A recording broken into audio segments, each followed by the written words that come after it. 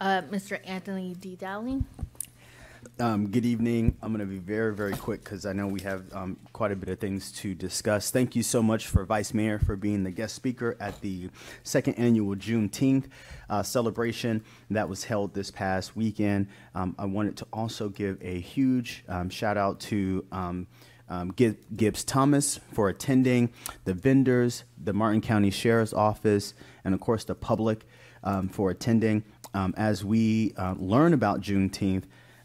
And all that it encompasses. It's interesting that we celebrate July 4th.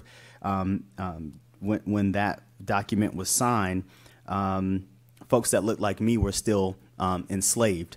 And so as we celebrate Juneteenth here in the village of Indiantown and continue to celebrate it, when we are all free, that is when, in my humble opinion, that we should celebrate the freedom for all Americans, not just a particular group of people. So thank you so much again, Madam Vice, for speaking and all that participated.